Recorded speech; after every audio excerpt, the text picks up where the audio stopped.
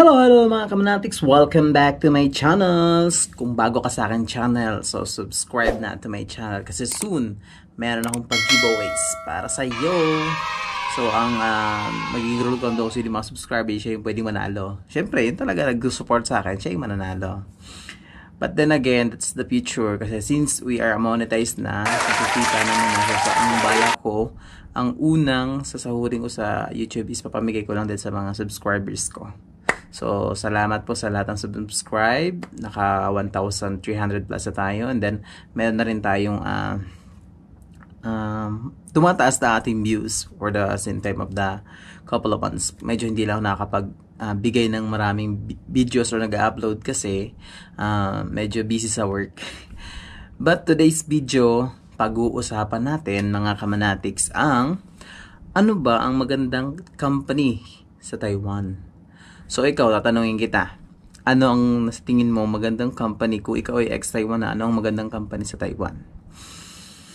But before I start kung anong company ang maganda dito sa Taiwan, disclaimer lang guys, it is my own opinion kung ano ang depende sa inyo or depende kung ano ang nasa lobby nyo. But for me, it is a good company sa akin to.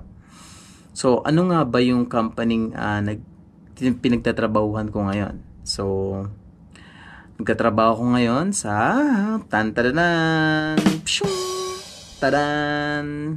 sa Kyec, King Yuan Electronics. So, ang nature ng ano nila is manufacturing and then testing industry. So, tinetest yung mga IC, so mga integrated circuit, yun yung mga tinetest doon. And then, ang work ko doon is as a equipment engineer. So, kung alam nyo ang meaning of equipment engineer, so search na lang. Pero, ano ba ang pinakamaganda talaga sa Kyec? So, sa Kyec, they are providing a good service sa mga foreign worker like me. So, yun yung maganda naman sa kanila. And for me, ang pinakamaganda talagang company is Kyec. Kyec talaga Bisaya. Sorry. Sorry. I'm not Bisaya. May accent lang kasi sa tita ko. I miss si tita. Hello, shoutout pala dyan kay Tita Gina. Bisaya ang tita. Pero it's beautiful, ha? Mga Bisaya, maganda. Ayun, segue tayo. Commercial lang yun. So, bakit ko ba nasabing maganda ang Kyec? Yung dorm nila, maganda. So, next video, papakita ko sa inyo yung dorm namin dito. Kung ano yung from the start and the last. So, they provide a free shuttle every morning. And then, depende kung anong schedule ng pasok mo. And then, they give security for their employee. And then, nagbibigay din sila ng marami silang binibigay na benefits. So, yun yung kagandahan dito. Kaya para sa akin, ang pinakamagandang kumpanya dito sa Taiwan ay ang Kyec. Na mapupuntahan mo o nag-hire ng mga Filipino workers. Like factory workers, mga test engineers. So, mga kasama ko dito sa kwarto is mga TE or test engineers. Ako lang ata ang EE. So, yun. So, mas maganda, actually yung trabaho ko naman ay maganda naman and then nag-enjoy ako kasi marami kang na-encounter na mga troubleshooting like programs, fixing machine. So yun kasi as equipment engineer kailangan kinokontrol namin yung efficiency flow ng mga machines. So dapat hindi nagkakaroon ng problema. So as an IE dapat we are maintaining the good flow of productions. Depende kung anong machines ang hawak mo. So, support din kami sa mga operators. Kung mayroong problema sila, they call me. Kung ang problema ay sa mga or sa mga machines, but kung pagka may problema din sa other part, pwedeng tawagin na lang yung, depende kung jurisdiction niya yun yung SOP namin doon. So, yun. Nagbibigay din sila ng magandang benefits. Provided dorm nila maganda. Ano pa ba? Foods.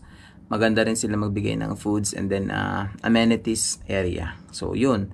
Kaya ako nasabing magandang Kyec dahil I appreciate their effort for the foreign workers, like Filipino workers, Vietnam workers, kasi mga katrabaho is Vietnam, then meron din kami katrabaho mga other countries na hinahiring nila dito. But most likely, ang mga nakita ko dito is mga Filipino talaga, kasi alam nyo naman, ang mga Filipino masisipag pagdating sa ibang bansa. Ewan ko lang pagdating sa Pilipinas, ba't tamad? Di ko rin alam.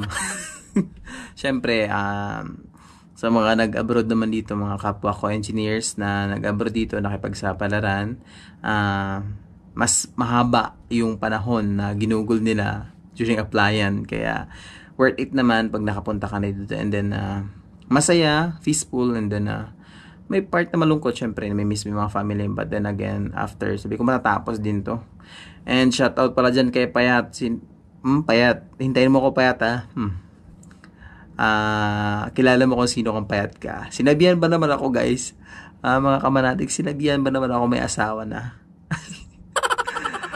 Sana nga may asawa na. And then I love to, kung may asawa na ako, sana may mga anak na. But then again, I need to plan my futures para hindi naman mahirapan yung mga futures family ko. Narigaw na tayo. Yung gusto ko lang sabihin dito is ang pinakamagandang kumpanya sa buong Taiwan na matatagpuan sa ang branches niya, guys, I think dito sa Taiwan, I think 3. Meron silang branch sa Tunglo. Sa main nila ay Chunan, which is andun ako sa Chunan, and then sa Hsinchu. Yon. So Tunglo, Chunan, and then Hsinchu. Yun yung 3 branch ng Kyec. And then I will give the 3 branches kung saan ako nagpunta noon. So may kita nyo kung after may videos. Tao pa. So yun, guys, sana na-inform ko kayo kung ano yung kung pipili kayo ng kumpanya papasukan nyo, dapat alam nyo rin kung ano ang nature of business, kasi para hindi kayo mahirapan. Pero most likely ang mga company nito more on manufacturing, mga IC, electronics, gadgets. Kaya kung nasa Pilipinas ka at meron kang experience dyan, you have a qualified or you have edge to the others kung mag-apply ka. Apunta dito. Pero the most recommended ko is yung Kyec nga naman, is maganda silang magbigay. At saka may fix. Ang kaganda dito, guys, may maganda sila. Fix OT every day. Fix na yun, guys, after your contract. And then 3 years contract kami dito, guys. Depende kung marirenew kami. Depende sa performance mo. So yun lang, guys. Shinare ko lang sa inyo kung ano ang pinakamagandang kumpanya dito sa Taiwan para sa akin. Pre. Shoutout po dyan sa SLT Department 3950. So shoutout sa mga masters ko dyan. So pre, ito ay para lang sa akin. Depende kung sa kanila, ha? I don't know. So goodbye and good luck, guys, sa mga mag-apply. Bye-bye. Nagawa rin pala ako ng vlog for the engineers na gusto pumunta dito, and then I will make a short review para makapunta kayo dito kung ano yung ginawa ko that time, and then ano bang hinahanap nila. So bye-bye. I hope you enjoy, na-enjoy kayo, na nahirapan kayo. So bye-bye.